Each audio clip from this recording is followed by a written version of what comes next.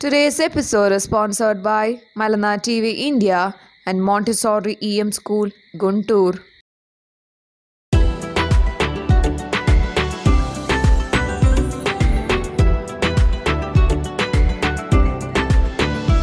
We welcome you to be a part of this impeccable learning experience with Montessori Public School, Guntur.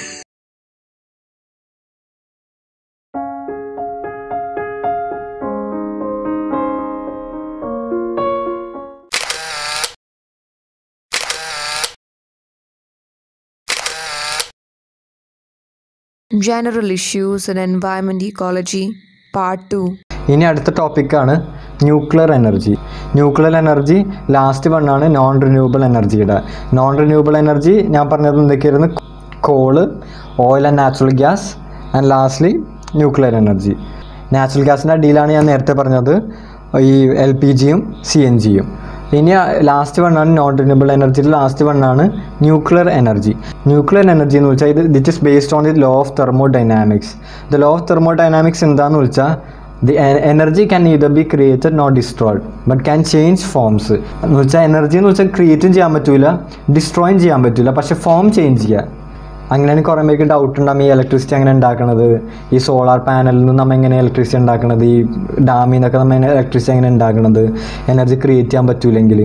അതെന്ന് വെച്ചാൽ energy നമ്മൾ create ചെയ്യണില്ല, പക്ഷെ നമ്മൾ convert ചെയ്യാനാണ് വേറെ ഒരു ഫോമിൽ നിന്ന് വേറെ ഫോമിലേക്ക്. ഫോർ എക്സാമ്പിൾ സോളാർ പാനൽ വെച്ച് ഞാൻ എൻ്റെ വീട് പവർ ചെയ്യാനാണ്. അപ്പം ഞാൻ സോളാർ എനർജി ഞാൻ കൺവേർട്ട് ചെയ്തിട്ട് ഇലക്ട്രിക്കൽ എനർജിയിലേക്ക് ഞാൻ കൺവേർട്ട് ചെയ്യാനാണ്, ഞാൻ ക്രിയേറ്റ് ചെയ്യണില്ല. ഇപ്പം നമ്മൾ ഡാംസ് വെച്ച് നമ്മൾ ഇലക്ട്രിസിറ്റി ഉണ്ടാക്കുന്നതാണ്. അതും ഡാമിൻ്റെ ആ വെള്ളത്തിൻ്റെ കൈനറ്റിക് എനർജി ഉപയോഗിച്ചിട്ട് ഞാൻ ഇലക്ട്രിസിറ്റി ഉണ്ടാക്കുന്നതാണ്. ആ ടെർബൈൻസ് കറക്കിയിട്ട് ആ വെള്ളം പാസ് ചെയ്യുമ്പോൾ ടെർബൈൻസ് കറങ്ങണ ആ ഫോഴ്സ് വെച്ച് ആ ഇത് വെച്ച് ഞാൻ ഇലക്ട്രിസിറ്റി ഉണ്ടാക്കുന്നതാണ്. അങ്ങനെ അപ്പോൾ kinetic energy to electrical എനർജിയിലേക്ക് form വെറുതെ ചേഞ്ച് ചെയ്യണുള്ളൂ, നമ്മൾ എനർജി ക്രിയേറ്റും ചെയ്യണില്ല, ഡിസ്ട്രോയും ചെയ്യണില്ല. ആ ലോ വെച്ചിട്ടാണ് ഈ ന്യൂക്ലിയർ എനർജി ബേസ് ചെയ്യണത്. വേറെ രണ്ട് പ്രിൻസിപ്പിൾസും ഉണ്ട്, E=mc²ഉം ഫിഷനും. ന്യൂക്ലിയർ ഫിഷനാണ് നമ്മുടെ ന്യൂക്ലിയർ എനർജിയുടെ മെയിൻ ആയിട്ടുള്ള പ്രിൻസിപ്പിൾ. അത് പറഞ്ഞെങ്കിൽ ഫസ്റ്റ് E=mc² എന്താണെന്ന് പറയണം. E=mc² അറിയാമായിരിക്കും കുറേ പേർക്ക്. ആൽബർട്ട് ഐൻസ്റ്റീൻ്റെ ഏറ്റവും ഫേമസ് ആയിട്ടുള്ള ഇക്വേഷനാണ് E=mc². എന്ന് വിളിച്ചിട്ടുണ്ടെങ്കിൽ അതിൻ്റെ എന്ന് വിളിച്ചിട്ടുണ്ടെങ്കിൽ എനർജി, M എന്ന് വെച്ചാൽ മാസ്, C എന്ന് വെച്ചാൽ സ്പീഡ് ഓഫ് ലൈറ്റ് സ്ക്വയർഡ്. അപ്പോൾ അതെന്ന് വെച്ചാൽ ബേസിക്കലി പറഞ്ഞ സിമ്പിളാണ്. ഇപ്പോൾ എക്സാമ്പിൾ എൻ്റെ ബോട്ടിലെടുക്കണം, ആ ബോട്ടിൽ ഇപ്പോൾ ഒരുമാതിരി ഒരു 1 kg ഉണ്ടെന്ന് പറയാം 1 kg ഉണ്ടെന്ന് സിംപ്ലിഫൈ ചെയ്യാൻ വേണ്ടി. എന്നിട്ട് ഈ ബോട്ടിൽ കിടക്കുന്ന എനർജി എന്ന് വെച്ചാൽ എനിക്ക് കാൽക്കുലേറ്റ് ചെയ്യാൻ പറ്റും ഈ ഇക്വേഷൻ വെച്ചിട്ട്. അതെന്ന് വെച്ചാൽ ഈ ബോട്ടിലെ wait mass 1 kilogram into the speed of light 2.98 × 10⁸ m/s. അത് മൾട്ടിപ്ലൈ ചെയ്യുമ്പോൾ ഈ ബോട്ടിലുള്ള എനർജി കിട്ടും. അപ്പോൾ ഭയങ്കര ഒരു വലിയ നമ്പർ കിട്ടും, ഭയങ്കര വലിയ നമ്പറായിരിക്കും അത്. പക്ഷേ ആൾക്കാരോർക്കും അത്രയും ഒരു ചെറിയ ബോട്ടിൽ ഇത്രയും എനർജി ഉണ്ടോയെന്ന്. ഉണ്ട്, അത് പ്രൂവും ചെയ്തിട്ടുണ്ട്. അത് ഫസ്റ്റും ശരിക്കും പ്രാക്ടിക്കലി ലൈവായിട്ട് പ്രൂവ് ചെയ്തത് ആറ്റോമിക് ബോംബ് ഉണ്ടാക്കിയപ്പോഴാണ്, പൊട്ടിച്ചപ്പോഴാണ്. ഈ നാഗസാക്കിയിലും ഹിറോഷിമയിലും ആറ്റോമിക് ബോംബ് ഇട്ടപ്പോഴാണ് ശരിക്കും പ്രൂവ് ചെയ്തത്. ഈ ആറ്റോമിക് ബോംബും ഈ ന്യൂക്ലിയർ എനർജി ന്യൂക്ലിയർ എനർജി വെച്ച് ഇലക്ട്രിസിറ്റി ഉണ്ടാക്കുന്നതാണ്. അപ്പം നമ്മൾ ന്യൂക്ലിയർ പവർ പ്ലാന്റ് വേണം. ഈ ന്യൂക്ലിയർ പവർ പ്ലാന്റും ഈ അറ്റോമിക് ബോംബും എല്ലാം രണ്ടും സെയിം പ്രിൻസിപ്പിളാണ് വർക്ക് ചെയ്യണത്. ഈ ഫിഷൻ എന്ന് വെച്ചാൽ ബേസിക്കലി സിമ്പിളാണ്. അതും ഇപ്പോൾ നമ്മൾ എല്ലാ സാധനവും മാറ്റർ വെച്ചല്ല ഉണ്ടാക്കിയിരിക്കണം. ആ എല്ലാ മാറ്ററിനും ആറ്റംസ് ഉണ്ട്. ഈ ആറ്റംസ് എന്ന് വെച്ചാൽ ഒരു ന്യൂക്ലിയസും ഉണ്ട്, അത് ചുറ്റും കറങ്ങണ ഈ ഇലക്ട്രോൺസ് ഉണ്ട്, ഈ ഫോട്ടോ കാണുന്ന പോലെ. ഈ ആറ്റംസ് ആറ്റമിൽ ന്യൂക്ലിയസ് എന്ന് വെച്ചാൽ പ്രോട്ടോണും ന്യൂട്രോണും വെച്ചാണ് ഉണ്ടാക്കിയേക്കണത്. പിന്നെ ഇലക്ട്രോൺ അതിനപ്പോൾ ചുറ്റും കറങ്ങിക്കൊണ്ടിരിക്കും. ഈ ഫിഷൻ എന്ന് വെച്ചിട്ടുണ്ടെങ്കിൽ ഈ ന്യൂക്ലിയസ് സ്പ്ലിറ്റ് ആകുമ്പോൾ ഈ പ്രോട്ടോൺ ന്യൂട്രോൺ സ്പ്ലിറ്റ് ആകുമ്പോൾ അത് ആറ്റം എന്ന് വെച്ചാൽ ഭയങ്കര ചെറുതല്ലേ, പക്ഷെ ആ സ്പ്ലിറ്റ് ആകുമ്പോൾ കമ്പാരിറ്റീവ്ലി നല്ല ഹൈ എനർജിയും ലൈറ്റും ഹീറ്റും വിടും ആ ആറ്റം കമ്പയർ ചെയ്ത് നോക്കുമ്പോൾ. ഇനി ഇതൊരു മൊത്തം കിലോയുള്ള പ്ലൂട്ടോണിയം വല്ല ഓർക്കും, അത് ഇനി ആ 1 കിലോ മൊത്തം ആ കിലോയിലുള്ള എത്ര ആറ്റംസ് ഉണ്ടാകും അതിൻ്റെ എല്ലാത്തിനും ന്യൂക്ലിയസ് സ്പ്ലിറ്റ് ചെയ്യാനാണ്. അതും ഒരു ചെയിൻ റിയാക്ഷൻ ആയിട്ട് ഒരെണ്ണം സ്പ്ലിറ്റ് ചെയ്ത് മറ്റേ സ്പ്ലിറ്റ് ചെയ്യും, സ്പ്ലിറ്റ് ചെയ്ത് അങ്ങനെ ഒരു ചെയിൻ റിയാക്ഷൻ ആയിട്ട്. ഇപ്പോൾ ഒരു ഡോമിനോസ് ഞാൻ വീഴ്ത്തൂല, അപ്പോൾ എല്ലാം മറ്റേ വീഴ്ത്തണ പോലെ ഒരെണ്ണം സ്പ്ലിറ്റ് വിടും. അപ്പോൾ അത് കാരണം മറ്റേ സ്പ്ലിറ്റ് അങ്ങനെ ഒറ്റ 1 millisecond എല്ലാം സ്പ്ലിറ്റ് ആവണേണ്. അപ്പോൾ എല്ലാ എനർജിയും ഒറ്റയടിക്ക് പൊട്ടിത്തെറിക്കും. അതാണ് ആറ്റോമിക് ബോംബ്. അത്ര സിമ്പിൾ. ഈ സെയിം തിയറി തന്നെയാണ് നമ്മുടെ ന്യൂക്ലിയർ എനർജി ന്യൂക്ലിയർ പവർ പ്ലാന്റും വർക്ക് ചെയ്യണത്. നമുക്ക് ന്യൂക്ലിയർ എനർജി ഉപയോഗിക്കണമെങ്കിൽ നമ്മുടെ സിറ്റിയിൽ ഇപ്പോൾ നമ്മൾ പവർ പ്ലാന്റ് വെച്ച് അത് ആറ്റം ബോംബ് പോലെ പൊട്ടിത്തെറിക്കുന്നുണ്ടെങ്കിൽ നമ്മൾ ഒറ്റയടിക്ക് സ്പ്ലിറ്റ് ആവുന്നതിന് പകരം ഗ്രാജുവലി സ്പ്ലിറ്റായി ഗ്രാജുവലി പതുക്കെ എനർജി റിലീസ് ചെയ്യണം. അപ്പോൾ നമ്മത് കോൺസ്റ്റൻ്റ് ആയിട്ട് അത് എനർജി കിട്ടിക്കൊണ്ടേയിരിക്കും. ഇതെന്ന് വെച്ചാൽ ഭയങ്കര ഒരു എഫിഷ്യൻറ്റും ഭയങ്കര ഹൈ എനർജി കിട്ടും. ഫോർ എക്സാമ്പിൾ ആയിട്ട് പറയാം, 1 ton of nuclear fuel, 1 ton nuclear fuel എടുക്കുക, അത് 2 to 3 million tons of fossil fuel അത്രയും തുല്യമാണ്. എന്ന് വെച്ചാൽ 2 to 3 million tons of fossil fuel നമ്മൾ കത്തിച്ചാൽ ഈ 1 ടണ്ണിൻ്റെ ന്യൂക്ലിയർ ഫ്യൂലിൻ്റെ കത്തിക്കണ അത്ര സെയിം എനർജി കിട്ടും. അത്രയും എഫിഷ്യൻ്റ് ആണ്. എന്ന് വെച്ചാൽ 2 to 3 മില്യൺ ടൈംസ് എഫിഷ്യൻ്റ് ആണ്. പക്ഷേ ന്യൂക്ലിയർ എനർജിയിൽ അത് പൊട്ടേന്ന് ഇത് എപ്പോഴും നല്ലതെന്നും പറയാൻ പറ്റില്ല. ന്യൂക്ലിയർ ഇപ്പോൾ പവർ പ്ലാന്റ് വെച്ചിട്ടുണ്ടെങ്കിൽ അത് കാരണം റേഡിയേഷനും അത് ഇതൊക്കെ ഉണ്ടാകും. ഈ റേഡിയോ ആക്റ്റീവ് വേസ്റ്റസ് ഒക്കെ ഉണ്ടാവും. അതൊക്കെ ലാൻഡിലെല്ലാം ഡിഗ് ചെയ്ത് നല്ല കുഴിച്ച് വെച്ചാലും ആ സ്ഥലം മൊത്തം റേഡിയേഷൻ കാരണം കുറേ തൗസൻഡ്സ് ഓഫ് ഇയർ വരെ റേഡിയേഷൻ ഉണ്ടാവും, കണ്ടാമിനേറ്റഡ് ആയി. പിന്നെ അതെങ്ങാനെത്തിയ ന്യൂക്ലിയർ പവർ പ്ലാന്റ്, ഈ ന്യൂക്ലിയർ പവർ പ്ലാന്റ് എന്ന് വെച്ചാൽ ഈ ന്യൂക്ലിയർ എനർജി ഉപയോഗിക്കണമെങ്കിൽ ഒരു പവർ പ്ലാന്റ് ഉണ്ടാക്കണം. അത് വെച്ചിട്ടാണ് ഈ അറ്റോമിക് ബോംബ് ചെയ്യണ സാധനം പതുക്കെ ഗ്രാജുവലി ചെയ്യാൻ വേണ്ടി ഒരു പവർ പ്ലാന്റ് ഉണ്ടാക്കണം ഈ ന്യൂക്ലിയർ എനർജി ഉപയോഗിക്കണമെങ്കിൽ. എങ്ങാനും അത്യ വല്ലതും പറ്റി ബ്രേക്ക് ഡൗണോ പൊട്ടിത്തെറിച്ചിട്ടുണ്ടെങ്കിൽ ആ സ്ഥലം എന്ന് വെച്ചാൽ സ്റ്റേറ്റ് മൊത്തം റേഡിയേഷൻ കാരണം തൗസൻഡ്സ് ഓഫ് ഇയേഴ്സ് വരെ പോയി. അതിന് മര്യാദയ്ക്ക് ജീവിക്കാൻ പറ്റൂല. ഒരു എക്സാമ്പിളാണ് ചെർണോബിൾ എന്ന് വെച്ചാൽ റഷ്യത്തെ ഒരു പവർ പ്ലാന്റ് ആയിരുന്നു. അത് ബ്രേക്ക് ഡൗൺ ആയിപ്പോയി, പൊട്ടിത്തെറിച്ച്. അത് കാരണം ആ സ്ഥലം മൊത്തം കംപ്ലീറ്റ്ലി ജീവിക്കാൻ പറ്റാത്തൊരു സ്ഥലമായി പോയി. അപ്പോൾ ന്യൂക്ലിയർ എനർജി പക്ഷേ അത് ഉപയോഗിച്ചിട്ടുണ്ടെങ്കിൽ അതാണ് the energy of the future എന്നാണ് പറയണത്. പക്ഷേ നമ്മൾ ആറ്റോമിക് ബോംബിൻ്റെ സാധനമൊക്കെ പേടിച്ചിട്ട് ഇതിൻ്റെ ഡെവലപ്മെൻറ്റും ഇതിൻ്റെ റീസേർച്ചും ഭയങ്കര റെസ്ട്രിക്റ്റഡ് ആണ്. അതുകൊണ്ട് അത്ര നല്ല ഡെവലപ്മെൻറ്റ് ഉണ്ടായിട്ടില്ല. ഈ എങ്ങനെ മര്യാദയ്ക്ക് കണ്ടെയ്ൻ ചെയ്യണമെന്നാണ് കൂടെ പുതിയ രീതിയിലും അത്ര ഡെവലപ്മെൻറ്റ് ഉണ്ടായിട്ടില്ല ഈ ബോംബും ആ സാധനത്തിൻ്റെ ഈ ന്യൂക്ലിയർ എനർജിയുടെ നേച്ചർ കാരണം. ന്യൂക്ലിയർ എനർജി അപ്പോൾ അത് കഴിഞ്ഞ് അതാണ് ലാസ്റ്റ് നോൺ റിന്യൂവബിൾ എനർജി. ഇനി അടുത്തതാണ് renewable energy resources. Renewable energy resource ഞാൻ നേരത്തെ പറഞ്ഞ പോലെ തന്നെ ഒരിക്കലും തീരൂല. ഇൻഎക്സോസ്റ്റബിൾ എനർജി റിസോഴ്സസ് ആണ്. എന്ത് നമ്മൾ എടുത്താലും തീരൂല, എത്ര വേണമെങ്കിലും ഉപയോഗിക്കുക. അതാണ് renewable energy resources. Renewable energy റിസോഴ്സിന് first one പറയുന്നതാണ് സോളാർ എനർജി. സോളാർ എനർജി എല്ലാവർക്കും അറിയാം, നമ്മൾ കുറേ പേര് വീട്ടിലും കണ്ടിട്ടുണ്ട്. ഈ സോളാർ പാനൽ അതാണ് സോളാർ ഫോട്ടോ വോൾട്ടിക് സെല്ല്. വീട്ടിന് മേലെ കാണുന്ന സോളാർ പാനൽ എന്ന് വെച്ചാൽ ഈ കുറേ SPVs ഉണ്ടാവും. അതെന്ന് വെച്ചാൽ സോളാർ എനർജി ഹിറ്റ് ചെയ്തിട്ട് അത് ഇലക്ട്രിക്കൽ എനർജിയിലേക്ക് കൺവേർട്ട് ചെയ്യും.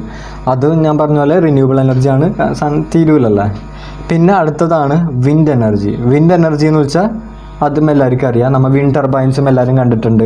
ഈ വിൻഡ് ടർബൈൻസ് ഭയങ്കര പൊക്കത്തും ഭയങ്കര വലുതായിട്ട് ഉണ്ടാക്കും. അത് വിൻഡ് കാരണം അടിച്ചിട്ട് അത് കറങ്ങുമ്പോൾ ഇലക്ട്രിസിറ്റി ഉണ്ടാകും.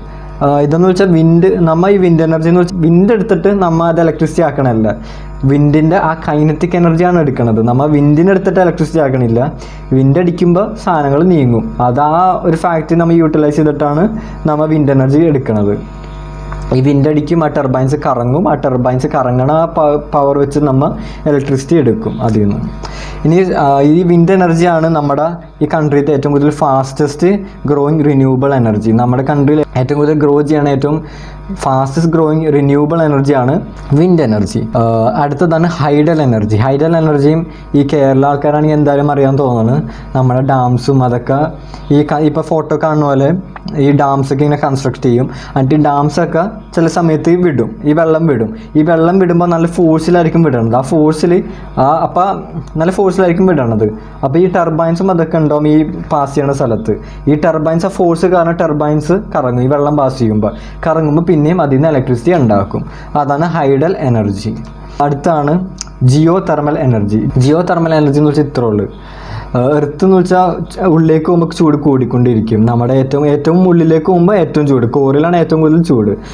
നമ്മൾ എർത്തിൻ്റെ ഉള്ളിലേക്ക് പോകുമ്പോൾ ലാവയും ചൂടുവെള്ളവും വേറെ കുറേ ചൂടായ കൂടുതൽ റോക്സും എല്ലാം ഉണ്ടാവും. ഈ ഹീറ്റാണ് നമ്മൾ അഡ്വാൻറ്റേജ് ആയിട്ട് എടുക്കുന്നത് ഈ ജിയോ തെർമൽ എനർജിയിൽ. എന്ന് വെച്ചാൽ മിക്ക സമയത്തും ഈ ചൂട് വെള്ളം അല്ലെങ്കിൽ ചൂട് ഗ്യാസും അതെല്ലാം എർത്തിൻ്റെ ഉള്ളിൽ കിടക്കണം. അത് പൈപ്സിൽ കൂടെയൊക്കെ പാസ് ചെയ്യുമ്പോൾ ടർബൈൻസ് കറങ്ങും. ആ കറങ്ങണ ഇത് വെച്ച് നമ്മൾ ഇലക്ട്രിസിറ്റി ഉണ്ടാക്കും. നമ്മുടെ ഇന്ത്യയിൽ തന്നെ 350 ഹോട്ട് സ്പ്രിങ്സ് ഉണ്ട്. 350 ഹോട്ട് സ്പ്രിങ്സ് എന്ന് വെച്ചിട്ടുണ്ടെങ്കിൽ ഭയങ്കര എർത്തിൻ്റെ ചൂട് കാരണം ഉണ്ടാകുന്ന വെള്ളം. ഇപ്പോൾ ലാഭമല്ല. ജപ്പാൻ്റെ വീഡിയോ കണ്ടിട്ടുണ്ടെങ്കിൽ അവരെന്ന് വെച്ചാൽ ഹോട്ട് സ്പ്രിങ്സ് ഭയങ്കര വലുതാണ്, ഭയങ്കര വലിയ മാർക്കറ്റാണ്. എന്ന് വെച്ചാൽ എർത്തിൻ്റെ നാച്ചുറൽ ഹീറ്റ് വെച്ച് ഉണ്ടാവുന്ന ചൂടുള്ള ഒരു പോണ്ട് പോലത്തെ ഒരു സ്ഥലമാണ് ഹോട്ട് സ്പ്രിങ്സ്. ഇന്ത്യയിൽ നമുക്ക് 350 ഹോട്ട് സ്പ്രിങ്സ് സൈറ്റ്സ് ഉണ്ട് ഇന്ത്യയിൽ. അപ്പം നല്ല നമുക്ക് ഇന്ത്യയിൽ ഉപയോഗിക്കാൻ പറ്റുന്ന ഒരു നല്ല എനർജിയാണ്, ടൈപ്പ് ഒരു സോഴ്സ് ഓഫ് എനർജിയാണ് ജിയോ തെർമൽ എനർജി. പക്ഷേ നമ്മ ഈ 20 അബവ് കൺട്രീസ് മാത്രമേ ഈ ജിയോ തെർമൽ എനർജി മര്യാദക്ക് ഉപയോഗിക്കുന്നുള്ളൂ. അമേരിക്കയാണ് ഏറ്റവും കൂടുതൽ ലീഡിങ് പ്രൊഡ്യൂസർ ഈ ജിയോ തെർമൽ എനർജിയുടെ. പിന്നെ ഈ ജിയോ തെർമൽ എനർജിയുടെ വേറൊരു ക്യാരക്ടറിസ്റ്റിക്സ് ആണ്, അത് ഭയങ്കര ക്ലീനാണ്, ഭയങ്കര കോസ്റ്റ് എഫക്റ്റീവ് ആണ്. കാരണം ക്ലീൻ എന്ന് വെച്ചാൽ കാരണം നമ്മൾ ഹാംഫുൾ ഒന്നും ഇടാനുള്ള, ഹാംഫുൾ എഫക്ട്സ് ഒന്നും നമ്മൾ ചെയ്യണില്ല, നമ്മൊന്നും ഉണ്ടാക്കാനുള്ള. നമ്മളിപ്പോൾ ഓയിൽ എടുക്കണ പോലെ ഒന്നും ചീത്താവണില്ല, ലാൻഡൊന്നും ചീത്താവണില്ല, വെള്ളം പൊല്യൂട്ട് ആവണില്ല. എർത്തിലുണ്ടാവുന്ന ചൂട് സ്റ്റീമൊക്കെ നമ്മൾ അത് ഉപയോഗിക്കണേ ഉള്ളൂ. അപ്പോൾ ഭയങ്കര ക്ലീനുമാണ്, എൻവയറമെൻറ്റ് ഫ്രണ്ട്ലി ആണ്, പിന്നെ കോസ്റ്റ് എഫക്റ്റീവ് ആണ്. നമുക്ക് ഈ ഹോട്ട് ചൂടൊന്നും ആക്കേണ്ട വേണ്ട, എർത്ത് നമുക്ക് ആ പണി ചെയ്ത് തരണുണ്ട്, നമുക്ക് വേണ്ടി ചെയ്ത് തരണുണ്ട്. പക്ഷെ അത് കംപ്ലീറ്റ്ലി ക്ലീനാണ്, എൻവയറമെൻറ്റ് ഫ്രണ്ട്ലി എന്ന് പറയാൻ പറ്റില്ല. കാരണം ചിലപ്പോൾ നമ്മൾ ഈ അടിയിൽ നിന്ന് ഫ്ലൂയിഡ്സ്, ചൂടുവെള്ളമോ ഫ്ലൂയിഡ്സ് എല്ലാം എർത്തിൻ്റെ ഉള്ളിൽ നിന്ന് ഡ്രോ ചെയ്യുമ്പോൾ ഈ കുറേ ഹാംഫുൾ ഗ്യാസസ് ഒക്കെ ചിലപ്പോൾ അതിൽ നിന്ന് വരാൻ പറ്റും. ഈ example methane, ammonia, carbon dioxide, hydrogen sulphide, ഇങ്ങനത്തെ ഹാംഫുൾ ഗ്യാസൊക്കെ നമ്മൾ ഈ ഫ്ലൂയിഡിങ് എർത്തിൻ്റെ ഉള്ളിൽ നിന്ന് എടുക്കുമ്പോൾ ഈ വരാൻ സാധ്യതയുണ്ട്. അതുകൊണ്ട് കംപ്ലീറ്റ്ലി ഇത് ക്ലീൻ എന്ന് പറയാൻ പറ്റില്ല, പക്ഷെ അത് റിലേറ്റീവ്ലി ക്ലീനറാണ്. ഇനി last വണ്ണാണ് biomass energy. Biomass energy എന്ന് വെച്ചാൽ നമ്മൾ എന്ത് ഓർഗാനിക്കൽ കമ്പോണൻസ് വെച്ച് നമ്മൾ എനർജി ഉണ്ടാക്കിയിട്ടാണെങ്കിൽ അത് ബയോമാസ് എനർജിയാണ്. ഓർഗാനിക്കൽ കമ്പോണൻ്റ് എന്ന് ഉദ്ദേശിക്കുന്നത് മനുഷ്യരുടെ വേസ്റ്റോ അല്ലെങ്കിൽ dead bodies, plants, animals, bodies, എന്തും ഇതോ അപ്പോൾ വുഡ്, അതെല്ലാം അത് വെച്ചുണ്ടാക്കുന്ന എനർജീനാണ് പറഞ്ഞാൽ ബയോമാസ് എനർജി. ഇപ്പം ഞാൻ ഫസ്റ്റ് പറഞ്ഞില്ല, മനുഷ്യർ ഫസ്റ്റ് തീനെ കണ്ടുപിടിച്ചെന്ന്, അതും ബയോമാസ് എനർജി വെച്ചാണ് തീനെ കത്തിച്ചത്. കാരണം ഇങ്ങനെ നമുക്ക് കത്തിച്ച വുഡ് അല്ലെങ്കിൽ ഡ്രൈ ലീവ്സ്, ഇതെല്ലാം ഓർഗാനിക് കോമ്പൗണ്ട്സ് ആണ്. അത് വെച്ച് ഈ ഡ്രൈ ലീവ്സും വുഡും വെച്ച് കത്തിക്കുമ്പോൾ അത് ബയോമാസ് എനർജി വെച്ചാണ് അത് കത്തുന്നത്. ഈ സോഴ്സസ് ഓഫ് ബയോമാസ് എനർജിയാണ് plants, animal waste, would, paper, biodegradable municipal waste, decompose ആവുന്ന മുനിസിപ്പൽ വേസ്റ്റ്. വേറെന്താവുക, സ്ലോട്ടർ ഹൗസ് എന്ന് വെച്ചാൽ ചിക്കനെ കൊല്ലണ അല്ലെങ്കിൽ പിഗ്സിനെ കൊല്ലണ വേസ്റ്റും, ഫുഡ് വേസ്റ്റും, ഇതെല്ലാം ബയോഡിഗ്രേഡബിൾ മുനിസിപ്പൽ വേസ്റ്റ് ആണ്.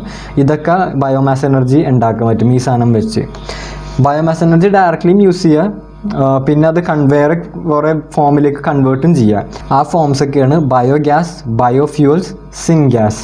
ഈ ബയോഗ്യാസ് എന്ന് വെച്ചാൽ ആനിമൽ വേസ്റ്റിൽ നിന്ന് ഉണ്ടാക്കുന്ന ഗ്യാസാണ് ബയോഗ്യാസ്. പിന്നെ അടുത്തതാണ് ബയോഫ്യൂവൽസ്. ബയോഫ്യൂവൽസ് എന്ന് വെച്ചാൽ വെഹിക്കിൾസിനൊക്കെ ഫ്യൂവലായിട്ട് ഉപയോഗിക്കുക. ഇതെന്ന് വെച്ചാൽ പ്ലാന്റ് മെറ്റീരിയൽസ് ഉണ്ടാക്കുന്ന ഇതാണ് ബയോഫ്യൂവൽസ്.